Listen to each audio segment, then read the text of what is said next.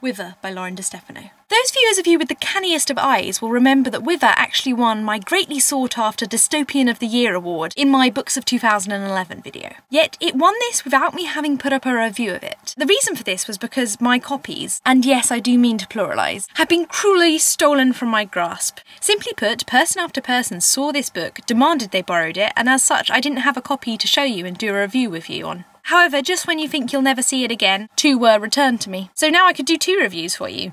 Although, one would just be a repeat of the other, so let's not do that. So, Wither. I loved this book. I absolutely loved this book. Well, Stevie, why don't you start off by telling the good viewers why you bought it? Well, obviously I read a lot of well-researched reviews and added together the various stars and goods and greats and superbs it received. Did you though? Okay, fine, I bought it because of the cover. But look at that cover, look, it's so beautiful. Look at the bird in the cage. I want to lick it, I won't lick it. Yes, I broke the supreme rule of bookery. I judged a book by its cover. But only so much as I judged it worthy to buy by its cover.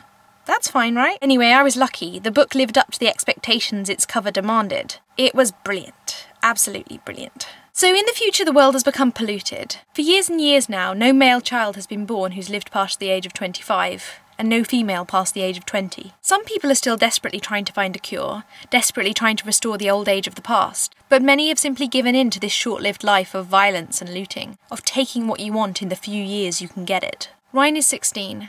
She has 4 years left of life when the gatherers snatch her away from her twin. The gatherers steal young girls and either sell them into prostitution, kill them, or give them to rich families to bear children for their sons. Rhine avoids the guns and the brothels. She is sold with 2 other girls to be a rich boy's bride and bear him children as quickly as possible. Her new husband, Lyndon, has no idea of the violent world outside his mansion.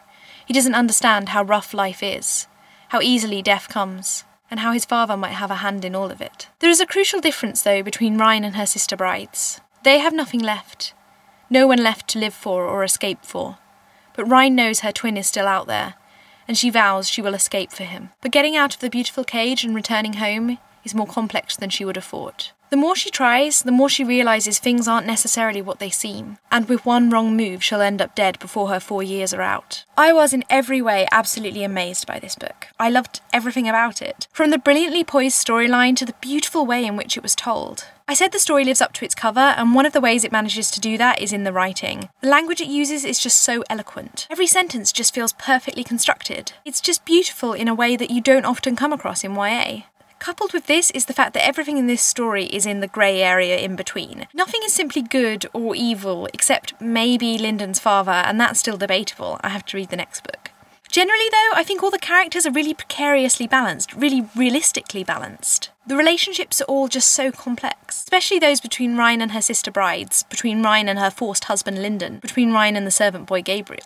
Everything is such a mixed bag of emotions. It's always a tangle of hatred, sympathy, love, everything you can possibly think of. It's a very contemplative book, very thoughtful rather than action-packed, but I think that was perfect for the storyline, perfect to explore this what-if future of short lifespans. But yes, read Wither. I recommend it so wholeheartedly. Anyway, tell me what you think of this book in the comments down below. Does it sound like the kind of book you'd read, or maybe you've already read it? What did you think? In general, how would you live a life if you knew you were going to die at the age of 20 or 25? Would you do anything differently?